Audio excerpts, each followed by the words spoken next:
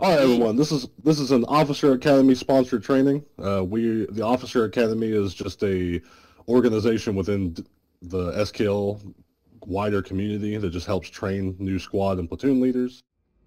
Generally speaking, SKL does not really have a strategic doctrine. When you all are leading a squad or leading a platoon, you can lead it however you want, in as far as what you are doing.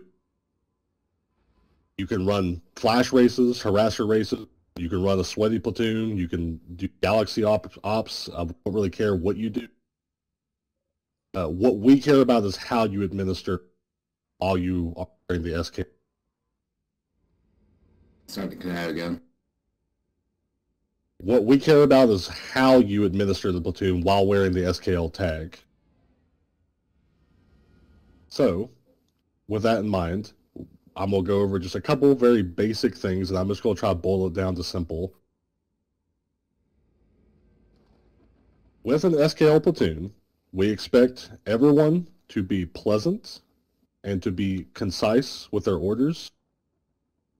Do not use a bunch of slang that new players would not understand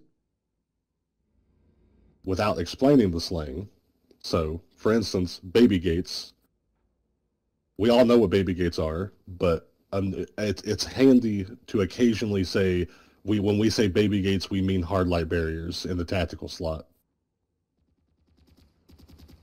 We usually like our SKL platoons to be public so that new players and other outfits can join us and have fun and fill out our numbers.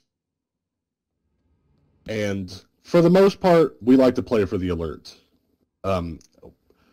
It's not a hard rule, but if you ever run like a flash race or harasser race or some other kind of like meme op, like what Orby likes to do, Saving Private Orby and stuff like that, we usually prefer you do it on the off continent, kind of like what we're doing now. Like the reason that I ran this training on the off continent is because we are not taking the population away from the population balance queue on the main continent. So we're not just sitting at the warp gate on Indar taking, how many people we have in here, 24 people away from the alert. We're just over here and we're not really contributing, but it doesn't matter on this continent. So just bear in mind when you lead squads and platoons in the future, like we do kind of want you all to contribute. And if you're not contributing to the alert, perhaps do it on the off. Start to cut out again. If you are not contributing to the alert, perhaps do it on the off continent.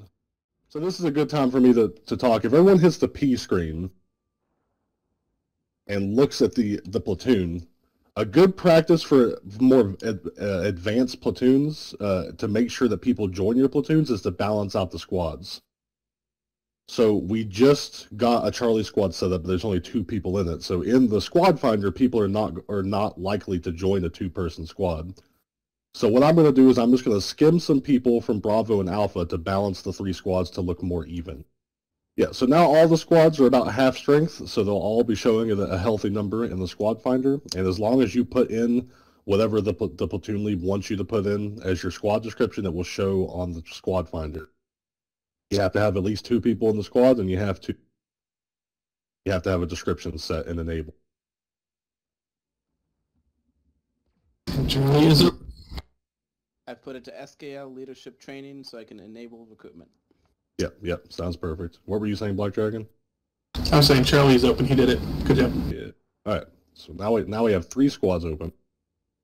All right. So again, I'm going over a lot of simple stuff because like when it comes down to the end of the day, you guys can run platoons however you want to run a platoon. I personally, and many of you all have been in my platoons, run my platoons very sweaty. I go hard for the alert. I usually take my platoons to the hard fights. If there's a 96 plus somewhere, I go to it and try to end it. That is to say, you all don't have to do that yourselves. You can run casual, you can run air, you can run armor. As long as you are being pleasant, as long as you are administering your platoons well and making sure that everyone is having a good time, we don't really care what you do. It's a different thing for squads. A lot of platoon leaders will have different expectations of their squad leaders. If you are squad leading for a platoon lead, the chain of command is platoon lead first, squad lead second. So if you have a chart like in this example, I made Sly Hunter Charlie Squad lead. He cannot just take his Charlie Squad and go off and pull armor somewhere without the platoon lead's permission. That's kind of like a breakdown. There's kind of an expectation that the platoon lead respects the opinions of the squad leads, but at the end of the day, the squad leads exist to enforce the platoon lead's order. Is everyone... Charlie, we're heading to Eli Tower. Is everyone understanding me there? Yep. Absolutely. Yep. And like I said, yeah, the platoon lead is not like a dictator or whatever. The platoon lead shouldn't be just kind of throwing his weight around, but there's some expectation of respect, both for the platoon lead and for the squad lead. You all just need to be a part of a team. The platoon lead needs to respect the squad leads. Squad leads can organize their 12 people a whole lot easier than the platoon lead has their 48 people.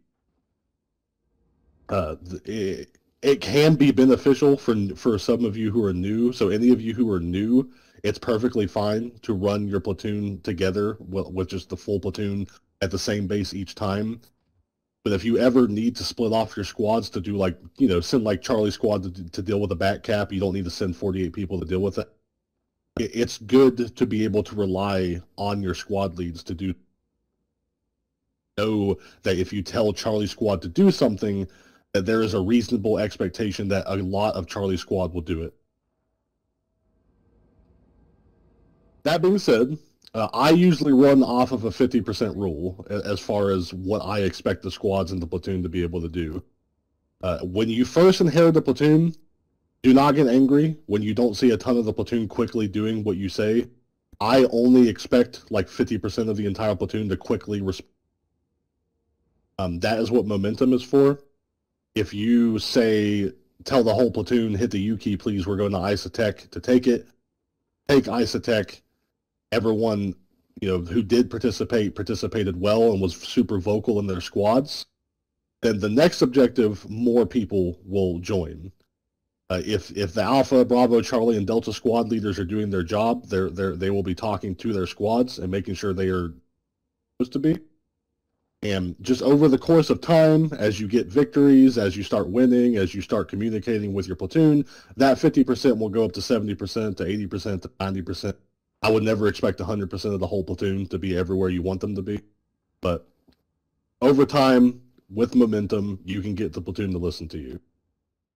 Oh man, I missed a whole bunch of platoon chat. So is that the metakill question? Yeah.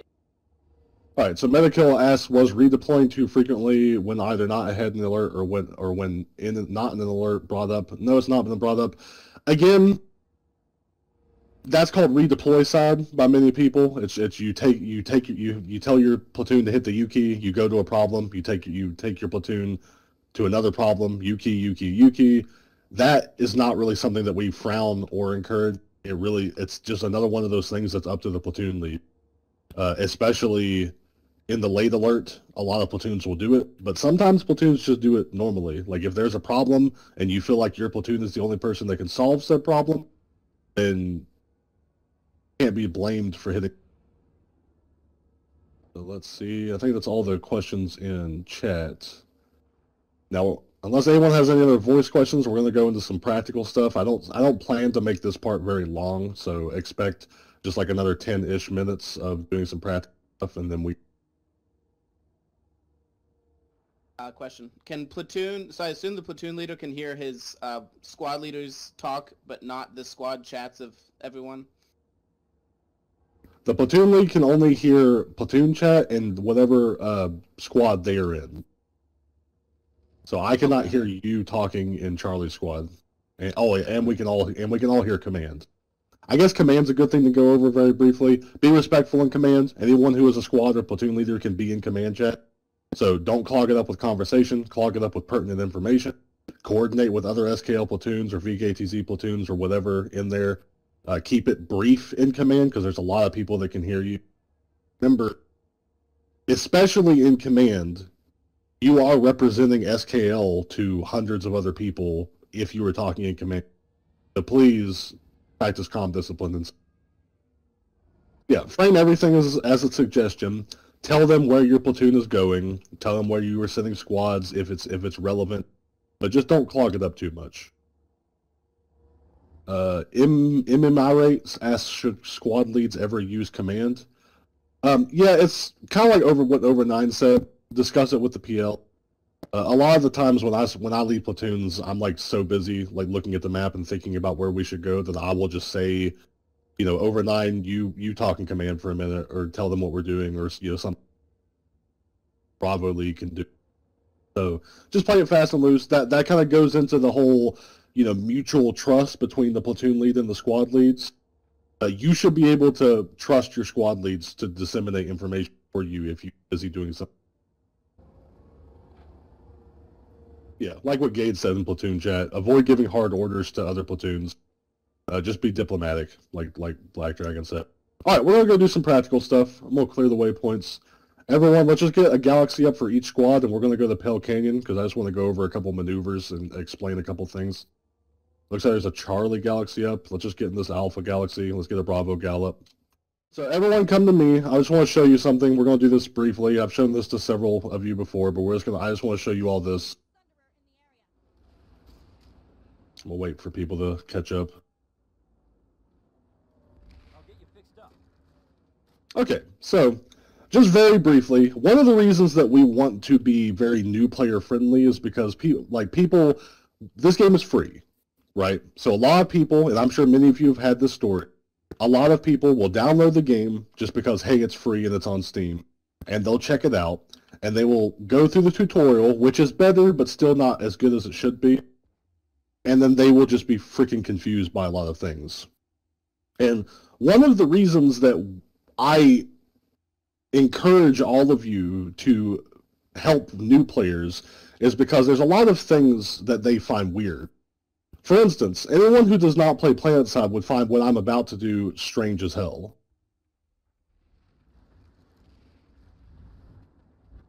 It's magic. Because the idea of killing yourself to go somewhere else is not in a ton of games. Like, other games have spawn options. Other games have spawn, you know, like if you die, you respawn. But not very many games have it just where, you know what, this life's not really doing it for me. I'm just going to, you know, slit my own throat and go somewhere else. So, like, you just need to remind new players, hit the U key. It doesn't affect your KD if you care about KD. It's literally just, you're teleporting from one place to another place. And a lot of us take, and this is just the tip of the iceberg, like, we take a lot of things for granted as more veteran PlanetSide players, but just think about things from a BR1 perspective. We get a lot of new players in all the time. It's easy for us to say, or to fall into bad habits. For instance, a bad habit I hear from some platoon and squad leaders is, all right, everyone, let's go here. And if I say, all right, everyone, let's go here to Balder Amp, a new player might say, oh, hey, there's the platoon waypoint, and then start doing this. Running! Precision! Oh, wait, how do I get there? So, like, you need to say, it's helpful to say, redeploy, please. Hit the U key if you don't know how to redeploy. If someone says join combat will take you there, tell the platoon, hit the J key, please. The J key will drop you in where we are going. It's little things like that. Slap that U button. Yeah. All right. Now I want to go over a couple other things. I would prefer people not shoot here because I'm just going to explain some stuff. So everyone, take out your knives, please. Just hold the melee button. I know there's going to be enemies here, and if we run into any of them, we'll just knife them to death or something. But I kind of want to go over how base attacks and defenses can both help and harm your platoon. And you guys will see this, but it's basically something that I'm calling locking, to where a lot of the times a platoon will either attack a base or defend a base, and they will lock onto a terrain feature, or they will lock onto a door. So just come with me. We're just going to run, and we're going to pretend like we're coming to defend this base. We're building up for a crash, or we're just spawning in the normal way. And you guys have seen this like probably 100 times in the past. A platoon will get here, and then they will stop at these doors. So the first couple people will pull out their guns. They'll start peeking. They don't want to die. Disabuse them of this notion. When we are defending bases, we go through doors. Doors are for walking. We don't lock at this door. We go through it, and there's some people in here. Go ahead and knife them.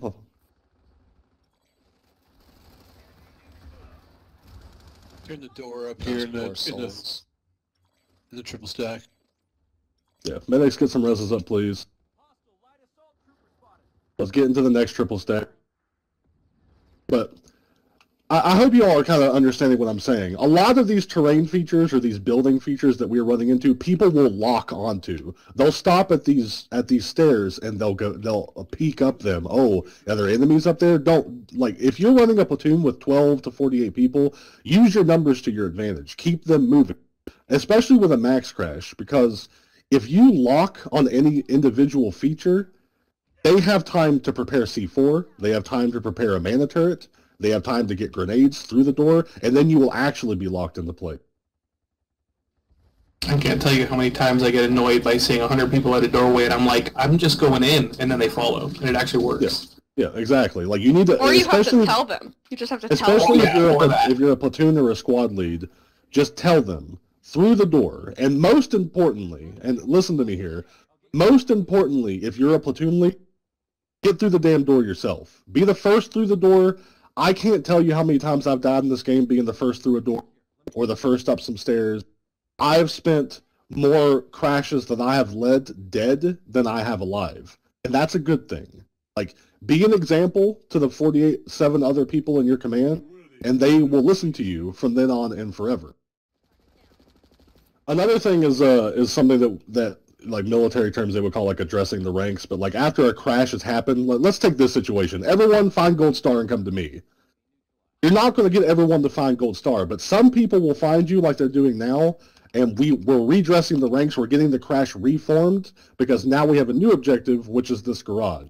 And I would say, come to Gold Star, we're hitting this garage, and you might not have the same amount of people that you had for the initial crash, but you'll usually have enough kill the Sunday, or to take the position that you want to take next.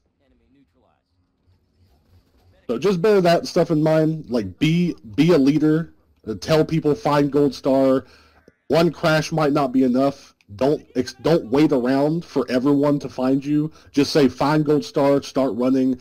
Like, if you all were watching the minimap just a second ago, like literally 70% of you immediately started corkscrewing back to me. And then we balled back up and we hit the Sunder garage and we took that Sunday. And I know these sound simple, but you all see these situations happen. Like blueberries or a casual platoon or a regular platoon or whatever, they will run up against a terrain feature, be it a hill, be it some stairs, be it a door, and they will hesitate because they don't want to die. And that hesitation gives the enemy a chance to C4 your maxes. Gives the enemy a chance to plant a mana turret down and cover that door. Gives them a chance to collapse on that door and make it harder to go through. But the best thing you can do is to keep your platoon moving. Movement means victory. And if you keep them moving, the enemy just won't know what the hell they're to do because they're used to people walking to a terrain feature. I don't know how many times I've crashed a door, and crashing that through that door basically ended the battle because we just kept moving. We killed them as they were spawning. We got to their spawn just like we did here, and we blew it up without really even slowing down. And stuff like that kind of consistency of play will help you more than like knowing what a base is like. Prozan Tree had a question. Close your chat. Right. Yeah, let's get inside. They just got so many kills. Also, Prozan, earlier on, I was leading as Galaxy Squad, and there was this instance where there was maybe 3 squads of NC infantry on Chimney Rock on Amarish, and we were just one out of Battle Gauss. And we essentially dropped on point, retook it, and defended for a while until we were wiped out. I think the question, like, as you said, like, cohesion and, like, I think surprise is the element of one mass of people surprising even a greater mass is also helpful. Also works out. Yeah. But here's the thing, like a lot of the stuff that I talk about it comes from my own preferences. Like I'm an infantry lead. Like I usually spawn in on the base. I get all of you all together and we run screaming at the point at a pre-selected period or a spot. Valk drops perfectly acceptable. Like you figure out your own style. A lot of platoon leads like to do Valk drops and Gal drops. I do Valk drops and Gal drops as well. Those are a good way to bisect enemy or camping our spawn. It's just for you to determine, do I have time to just do a max crash, or do I have time to get a bunch of Valks together and people in the Valks and then drop roughly together? You just have to decide when you have time, what you have time for, where your preferences lie. If anyone would you all like to do a Valk drop, or do you all know it well enough to understand the concept? Let's go ahead and redeploy. We're just going to redeploy back to the warp gate, and we're going to go into the Q&A. That I could probably talk for 3 hours. I'd like a 3-hour Prozan podcast. I think you guys understand what I'm trying to convey. So everyone just hit the U key, go back to the warp gate. It's like I was saying. Tree is right. Valks, Gals, perfectly fine. I'm going a lot from my own preferences here. Whatever you all would prefer to do, whatever would make you comfortable, whatever you enjoy doing, do it. The only thing that I'm here to do is to try to just help you do it as best as you can. A lot of the things that I teach are applicable to any type of play, because I am just trying to get you comfortable with speaking to your platoon.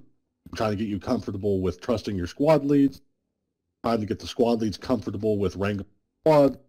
All of that is pretty applicable.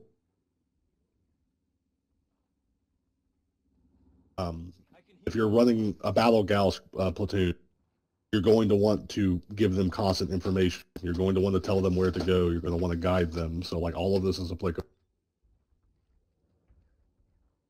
That being said, we're going to go into the Q&A. So does anyone have any questions at all? It doesn't have to be about what we're talking about. You can ask me about specific continents, specific bases, anything as long as it's leadership related, and I will be looking at the platoon chat.